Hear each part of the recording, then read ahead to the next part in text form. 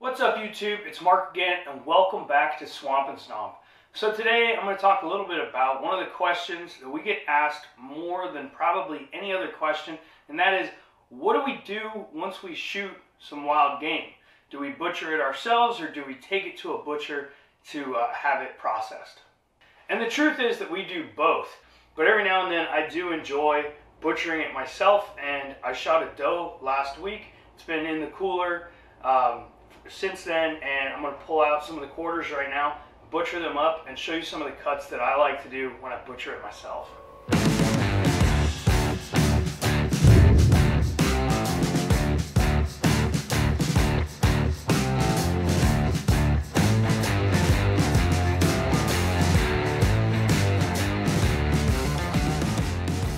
I want to give a shout out to Big Ed's Butcher Shop in West Palm Beach. He's a great guy, he does a great job, and he has really good prices. You can take a whole deer to him, and depending on what cuts you're going to get, you're going to spend anywhere from like 60 to 100 bucks to have a deer processed. He packages it all up in little styrofoam things with saran wrap on them. It looks just like it came out of the grocery store. He does all kinds of sausage. He'll do pretty much any cut you can think of. And it's just a really easy way to deal with it. If you don't have the time to do it yourself, we just take it over to Ed, and he gets it done pretty quickly for us. So since Danny and I have already killed a couple deer this season, our freezers are looking pretty good. So really with the meat that I'm butchering today, I'm trying to fill some gaps in my freezer of different kinds of meats that I don't have a lot of. One of the meats that I probably use more than anything is just simple ground venison, because you cook pretty much anything with it, spaghetti, picadillo, like all kinds of stuff. So in our household, we use it more than anything, and we're actually almost out of it. So the majority of this deer is going to go into the grind, but there's still going to be some interesting cuts that I'm going to get out of this. And for each piece that I'll be butchering, I'll talk about some of the other cuts that I sometimes do as well. So today I've got a neck, I've got a front shoulder, a hind quarter, a back strap, and the heart. So for most of this, a simple boning knife is going to work great. It's a little pointy so that you can get up in there and get around the bones quite easily. But really, any knife that you have that you feel comfortable with will do the trick. Just make sure that it's sharp, because dull knives cause accidents. Make sure you got a real real sharp knife. Okay, so here we have the neck.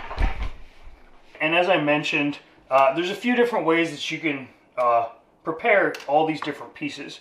The neck is a really easy one. A lot of times I just leave it whole and I package it up and put it in the freezer. And I'll show you how I package it later on. But this one, you can either just leave it whole and it makes an excellent roast. You put it in the slow cooker and it works really nicely. Sometimes what I'll do is I'll just cut out the bone. Just go right in there, cut the spine out of it, and then wrap that up so that you have a boneless roast. But in this particular case, like I was mentioning, I need a lot of ground meat. So what I'm going to do is I'm just going to start cutting pieces off of it that are going to go into my grind pile. And when you're making a grind pile, it's really easy because you can literally just start cutting into it. It doesn't even matter because you want it to be in small chunks anyway, so that you can fit those little pieces into your grinder. So I'll just start cutting pieces off, breaking them down into smaller pieces, and throwing those into the grinder pile.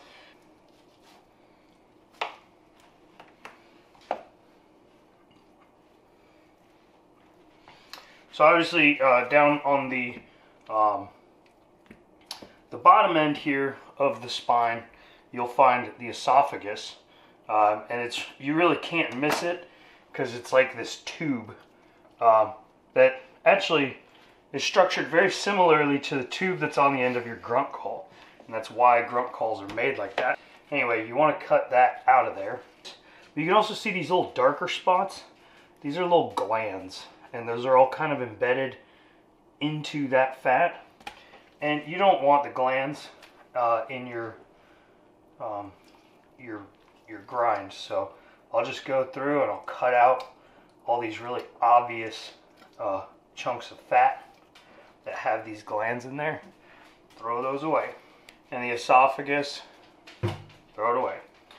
So once you've cut most of the meat off of your neck, this is basically what you end up with. There's still a lot of meat on there that you really just can't get off with a knife unless you're going to take hours to do it.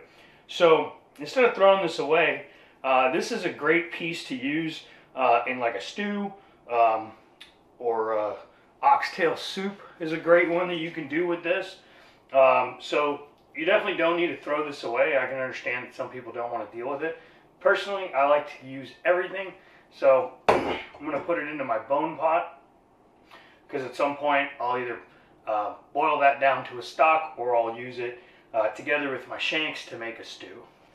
It's probably worth mentioning though that if you live in an area where chronic wasting disease is prevalent, probably not a great idea to boil this down and eat it, because that disease tends to congregate around the brain and the spinal column, or the spinal cord.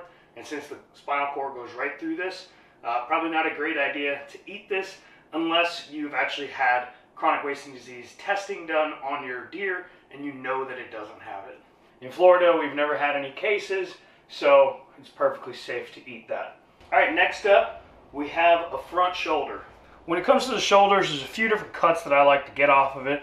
And like I said, the majority of this is still going to go into the grind pile, but I do like having the shanks for a slow cooking meal. It's so good. So you can separate this joint right here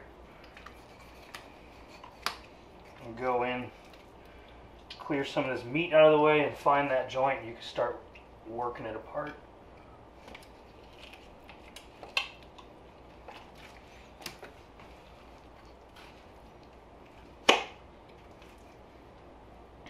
Some people throw these away. You can also cut the meat off of the bone and throw that into the grind pile, which is probably what I'm actually going to do. But if you want to have a really nice meal, you can take these shanks, take all 4 of them off of your deer, because Florida deer are pretty small, and you put those into the slow cooker for like 8 hours, and all the tendons and all that stuff just turn into this like gelatinous gravy-like substance, and the meat is fall off the bone tender, and man, it is good. But like I said, I need meat for the grinder, so I'm just simply going to go through, cut all the meat away from the bone. And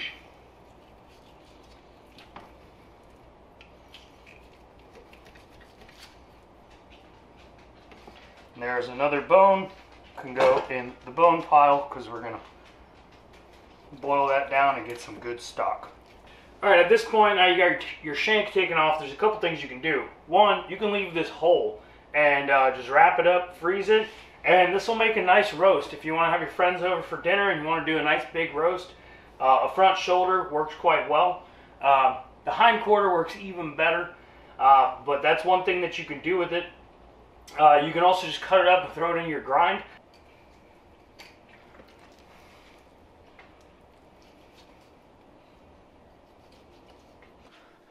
So basically all I'm doing right now is I'm deboning this shoulder, and as you can see, I've got fat, slimy fat in my hand. You basically want to try and cut off as much of the fat as possible. Like here's some more right here. And even though your ground meat, you want it to have fat, most of the fat you're going to find on wild game is going to have this like waxy feel to it when you eat it, and it's unpleasant. So we try and cut as much of it off, and then we're going to add some pork fat later on. Next up, we have the hind quarter. Now, the hind quarter has lots of different cuts of meat. You can do so many different things with it, and honestly, it is my favorite part of the deer. If somebody shot a deer and they said, do you want any of it? What piece do you want? A lot of people would say backstrap, but I would take the hind quarter. There's just so much good meat on there.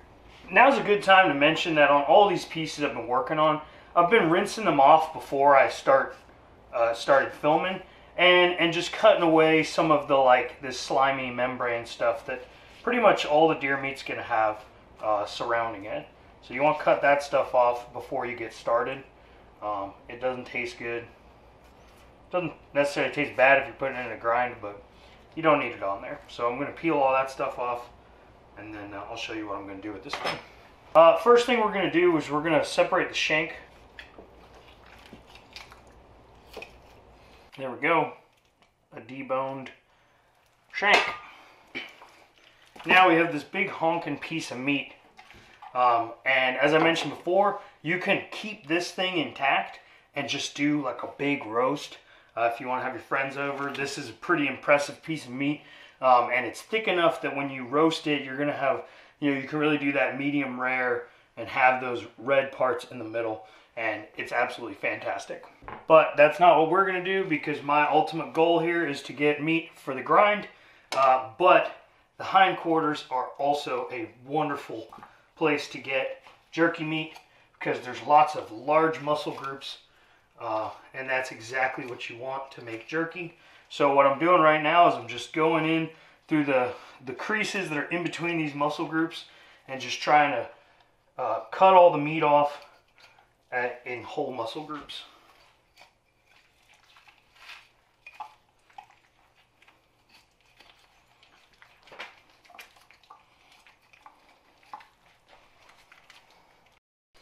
Alright, now to do some jerky cuts. This piece right here is a wonderful piece to make jerky with. I'm going to cut away this smaller muscle group right here, and that can go into the grind.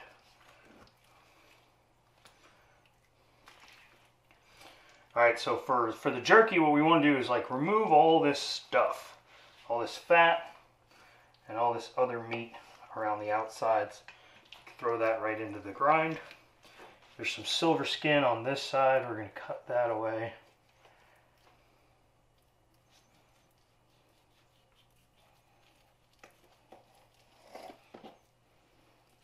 Basically what I'm trying to accomplish is just having a piece of meat with nothing else on it. So I'm just kind of carving away a thin layer of the meat and all the fat and all that stuff that's on the outside.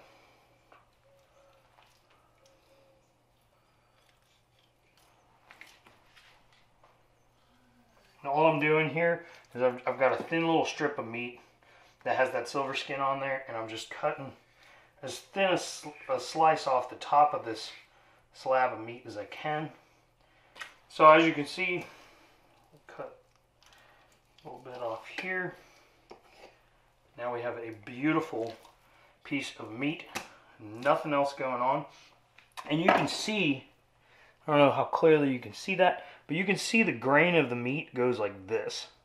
And you want to cut perpendicular to the grain of the meat when you cut jerky strips. It doesn't necessarily have to be like exactly perpendicular, but you want to be crossing it. You definitely don't want to be cutting along with it. It's going to make it really tough jerky, and it's pretty unpleasant.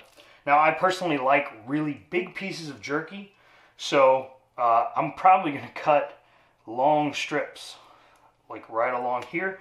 And what I like to do when I cut this jerky is I like to cut as diagonal as possible, because that way I'm going to get the most surface area. And I cut these about 1/4 inch thick. Look at that. That is going to make an awesome piece of jerky.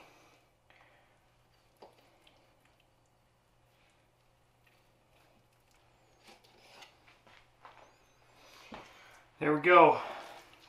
Some beautiful pieces of jerky meat. I'm going to do the same with the rest of these pieces. Cut out the biggest single muscle groups that I can. Cut all the stuff off of it and then slice it real thin, just like that. Alright, there you have it. Beautiful cuts of nice meat with no tendons or anything in it. And it's probably about 1.5 pounds. That's what I got out of that one hind quarter. Alright, so we've done the neck, we've done the front quarter of shoulder, and we've done the hind quarter. Now we're down to the smaller, easier bits. We've got back straps, heart, and tenderloins.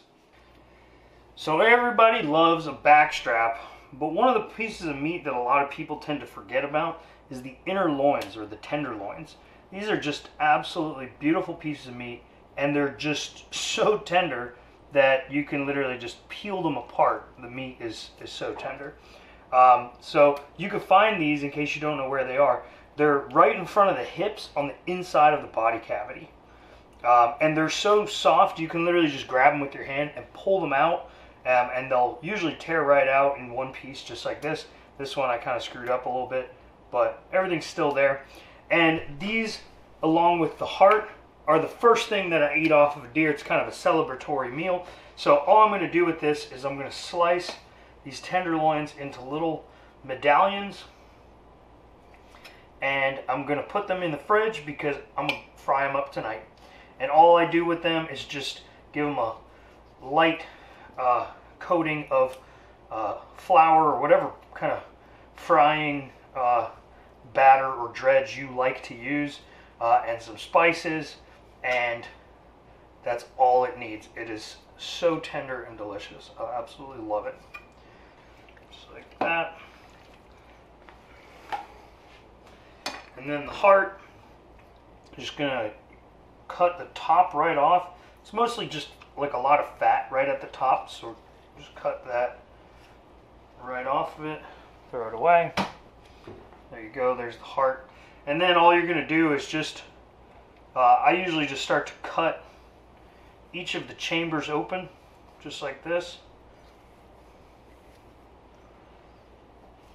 So you have just like the heart's wall separated.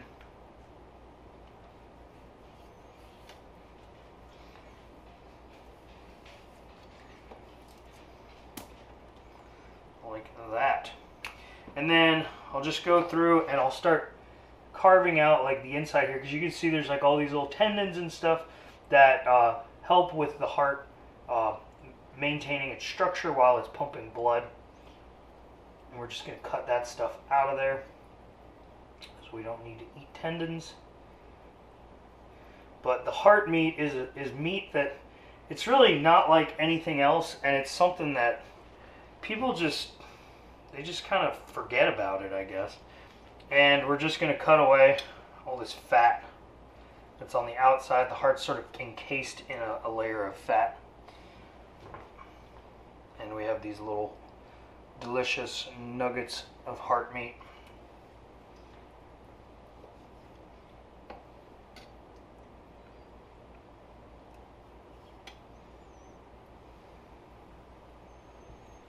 And all those pieces of fat, you can just throw that right into your grind. Okay, so we're just going to slice the heart pieces into little strips. That's just the same as the tenderloins. We're just going to dredge them and fry them up. There we go. These are all the strips I'm going to fry up tonight. I'm just going to put those in the fridge and let that water drain out of there, because the less water you have, the better it's going to fry up. Finally, we have the back strap. This is everybody's favorite piece. We're just going to clean it up, take some of these smaller pieces of meat off the sides here. Alright, so with the back strap, you got this long piece of silver skin on there. This is all tendon material. You don't want to have that. So what we're going to do is cut it off. And there's a grain to the muscle, and there's a direction to peel this off. I always forget which direction it is, but I think it's from the back. Pull it forward. So we're going to cut in right here where that silver skin is and get underneath it. Just grab a hold of it, see, and it just peels right off. Wish I'd gotten all of it, but I'm no butcher. I'm not very good at this. You can just honestly pinch it with your finger and start peeling. Very easy to do.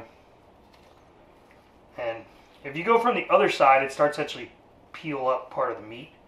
So you want to make sure you do it from the right side, which is the back side, the part where it's skinnier.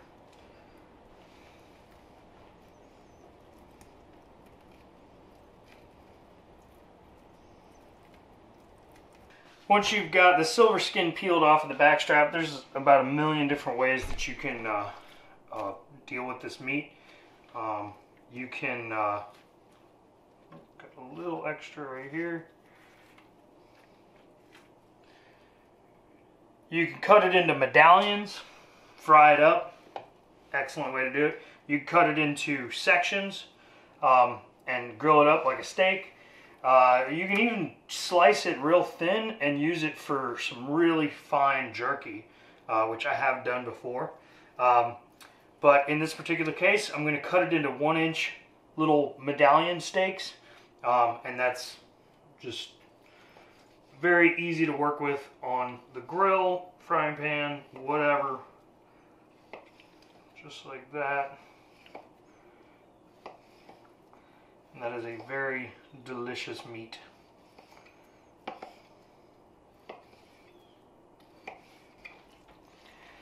There we go. And that's it. That's half of a deer. Alright guys, so it's time to start grinding up all the pieces that we cut up and threw into the grind pile. Now as a grinder, I'm using a 1/2 horsepower LEM grinder. And as far as grinders goes, if you're looking to buy one yourself, the bigger and more powerful you can afford, the better it's going to be. I used to use a 1/4 horsepower and it got the job done, but it was really slow. This 1/2 horsepower just grinds right through stuff and really makes the process a lot more enjoyable. Now if you don't want to spend the money on getting one of these, you could take your grind pile to a butcher and just have them grind it up for you, but they're going to charge you for that obviously, and the amount that they're going to charge you is going to vary depending on where you take it. So I think it's definitely worth it to buy one of these.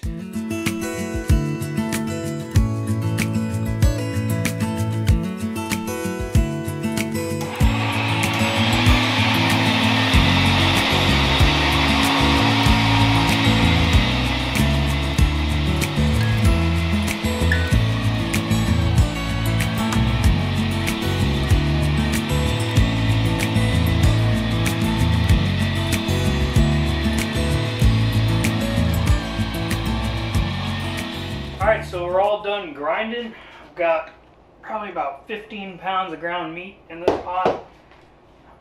Probably got another 5 or 6 right here. So the last thing you got to do once you ground up all your meat is mix in the fat. And a lot of people will go buy pork back fat, or they'll grind up bacon and put that in with it. I used to do that, but I actually found that this stuff right here that you can get at Walmart, it's Tennessee Pride country sausage. If you get the mild flavor, it's like 70% fat. There's hardly any meat in it, and it's just really easy. You just buy some of these and throw them in and mix them with your meat, and it gives that meat a little more cohesiveness, so it's a little stickier, so you can like make it into burgers or whatever. Normally I do about 20% of the meat. I put this stuff in there, so if you have like 8 pounds of deer meat, put 2 pounds of this stuff. Unfortunately, Walmart was running low, so I only got 2 of them for a lot more meat, so this batch isn't going to be quite as fatty, but that's okay. Now that we got the whole deer butchered up, all we got to do is package it and freeze it. To do that, what I like to do is I'll get some saran wrap. I'll wrap the meat up in saran wrap, press as much of the air out as possible, and then I'll wrap another layer of freezer paper over the top of it. I have found that if you package it this way, you really don't have any problems with freezer burn. You can keep it in your freezer for well over a year, as long as you pressed all of that air out of the packaging.